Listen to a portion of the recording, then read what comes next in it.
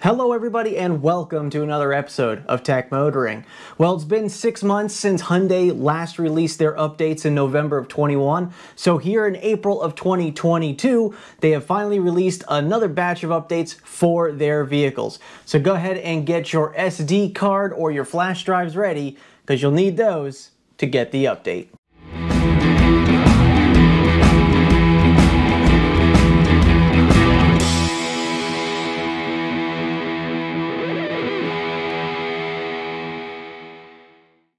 Alright everybody, well it's been 6 months since November of 2021, the last time Hyundai has updated their navigation, maps, software updates for their vehicles. It is now May of 2022. They released this update in April 28th. It was very far into the April month this time, so we are finally going to get the update downloaded and put onto an SD card or flash drive and update one of our vehicles to do just that.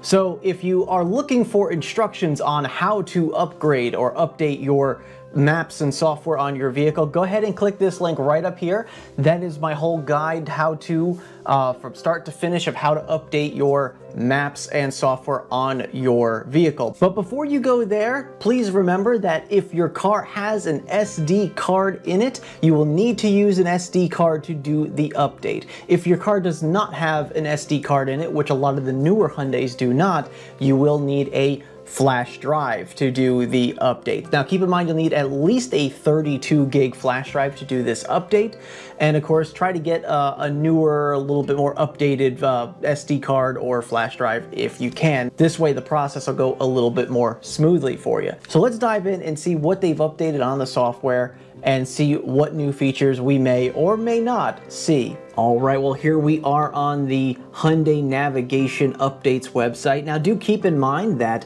these updates may or may not affect every single vehicle, so depending on what the new feature is will determine completely on your radio or head unit in your vehicle and what generation it is. So as we can see here, we have an April 2022 navigation and map software update. It was released 28th of April of this year. So I'm finally getting around to it here in the beginning of May, so we can get this out. Before we look at the new features, let's roll down to the bottom here. It says types of audio systems available to update. So this has an update for the class Generation 4 navigation, which is what I have in my 2017 Hyundai Ioniq. We also have the standard class Gen 5, that'll get the update, the standard class Gen 5W, which I believe is for wide, the Gen 2 navigation, that's the premium class Gen 2 navigation, and also the premium class Gen 5 navigation. So that will also have an update. Now it's not going to guarantee that it's all of these updates, but it is guaranteeing that there is some sort of update in it. So let's go over the first update or new feature as they list. So new feature: when searching for a destination, you can check and select the type of route you want by using the options on the screen: fastest, cost-effective, or prefer freeway. Compare distances and travel time at a glance and choose the route you want. If you press the More Routes button on the route overview screen, all route options are displayed. And as you can see here, it shows you fastest and cost-effective. You can click More Routes, and then it gives you that Prefer Freeway or Highway option. So that's interesting. I wonder if that will work on the Gen 4 systems. Well, we'll have to check and see.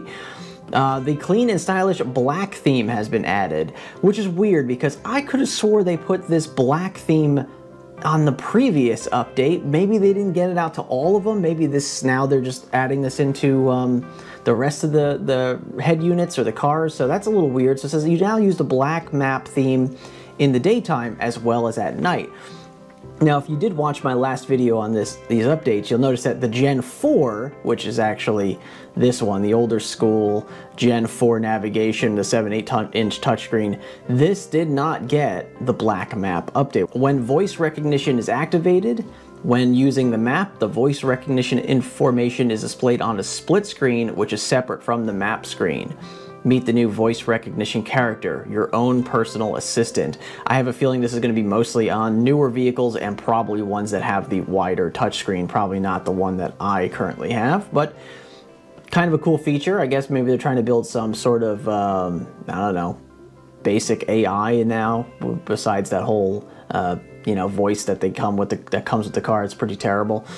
But anyway, let's see the last one here. When using the navigation system to search for nearby points of interest, you can now pick the specific brand or option that you want to display on the map. Just use the filter button. Okay, they're excited about that filter button. You can see the exclamation point. It says view a list of points of interest for a given category by going to the home screen and selecting navigation menu, points of interest categories, and then select a point of interest category. So that's interesting. So I guess you could choose a brand. As you can see, they have like Subway, Smashburger, Chick-fil-A. Like they have kind of their own little thing. I feel like I've seen this on the current version, but maybe they've just you know, made some changes. I guess maybe now you can filter out by that, which is kind of interesting. I'll have to look at that before I go changing or updating my system to see if that actually is an option already. But we'll look at that when we get into the car. So that's pretty cool. You get to choose the brand or options right there. All right, so there you go. As you can see, pretty much everything is just a navigation enhancement or update for the Hyundai vehicles. Maybe that personal assistant that they've added in might be something kind of new and interesting for some of the newer vehicles, or at least the ones with the wider screens. So that's pretty interesting. I am kind of curious about that filtering of points of interest as far as like specific companies or categories. So I really am interested to see if that is going to come to the Gen 4 class. I'm also wondering about this black theme because that was definitely in the 6 month ago update that we had. So I'm wondering if that is, maybe they just added it to the rest of the vehicles, or maybe they, I don't know, maybe they forgot and maybe they just added it in here too. But I'm really curious to see if this comes to the Gen 4 system because I was really hoping to get it last time. But anyway, now that we've gone ahead and done that, I'm going ahead and updated my SD card for my vehicle, and we're going to go ahead and get this updated right now, and we'll see if any of those changes happen to the class Gen 4. And of course, if you own a Gen 5, 5W, whatever, newer version, go ahead and post in the comments how the update affected your vehicle specifically, and you know, let everybody know what was new to that specific vehicle and whether or not you have navigation or not. But anyway, let's go ahead and get down to the car and take a look at the next step. All right, everybody. Well, you join me now in the car to do the update for this Hyundai Ioniq EV to get the update uploaded to the car and installed. So we're going to go ahead and do that right now. So let's turn you around so you can take a look at the process. All right. So as you can see, we have the SD card door open because of taking out the SD card before. Here's the SD card. Now keep in mind, if your car doesn't have an SD card slot or an SD card at all, you can use a USB flash drive instead. So we're going to go ahead and put that in there. We're going to go ahead and start the vehicle up like so. Turn down the volume. All right, so here we go. SD card's been inserted, preparing navigation. And what it's probably going to end up doing is it's going to end up saying, hey, we found something new on here. Would you like us to update this? So we'll let that do its reboot process there. And when it comes back up, we'll see what it says. Here we go, coming back up with the Hyundai symbol there on the screen. All right, the typical don't drive and look at the screen at the same time. Waiting to hit the confirm button. All right. So what I wanted to do is, before we hit the update button, I wanted to check on the map and see if there was, see if they had that filter category for the points of interest, and I think it was like fast food or something, or restaurants, or we'll just see what this says right now. So it shows McDonald's, Firehouse Sub. So it shows different places here. Yeah, see, we already have these categories, which is interesting. So I'm not sure what it's really adding in this update, because it seems like we've already gotten this stuff. So one of the things I'll show you is that we do not have the black map color on this vehicle. Maybe that'll be added into this update. We'll see. I'm not really sure if it will. So that's the one thing I'm hoping to see at this update. It seems like we already got the categories per, you know, per company or per restaurant or whatever it is, points of interest there. So it looks like we already have that. Other than that, I don't really see us getting any other functionality. So I'm not really sure to see what update we're going to get on this, but let's go ahead and start the process. Now, if you're not sure how to start the process, like let's say you put the SD card in or the USB flash drive and it doesn't pop up and say, you know, hit this button right here to do the update. What you want to do is you want to go into your regular setup menu, go to General, and then go to Software Info. So right now we can see what version we're on. So we can see that we are on 21/10/26. So what this means is October, which is the 10/26th of 21, is when the last version update came out for this specific car. And we can see the same for the version for the firmware. It was August 25th of 21. So we'll see if those get updated in the process as well. So let's go ahead. We can hit the update button here. And it's going to say, do you want to update to 22/04/14? So obviously we're getting April 14th, 2022. And it's going to say, do you want to update to the next version right now? And of course, we're going to hit yes. And of course, keep in mind that you're not going to have rear camera or blue link available during this update process, which is completely normal.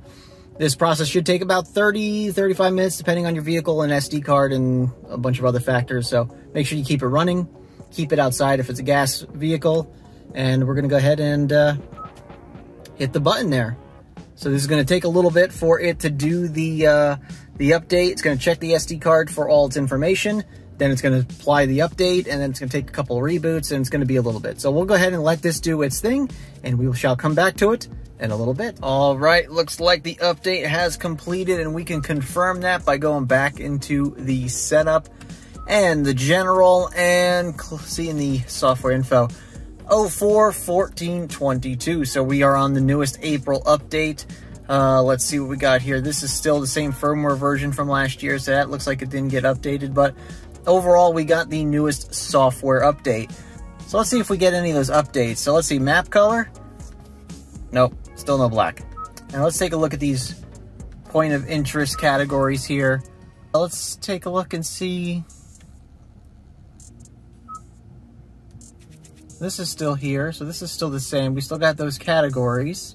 It's a good thing we have gas stations on here, because we really need to know where the gas stations are driving an electric vehicle. So that's really important. So really not too big of an update, all depending on what model head unit you had and all that stuff. So a lot of little updates to the navigation, some improvements, nothing really that stood out, at least on the 4th generation.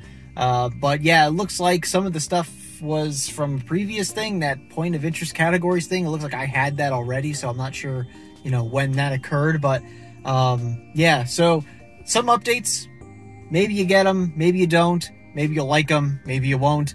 But either way, you can update your navigation, your maps, your software, and get that all updated and ready to go for your Hyundai vehicle. Well, anyway, hope this video helped you out. If it did, go ahead and hit that thumbs up below. If you haven't already subscribed to the channel, go ahead and subscribe to the channel right now just by hitting that button right down there below the video.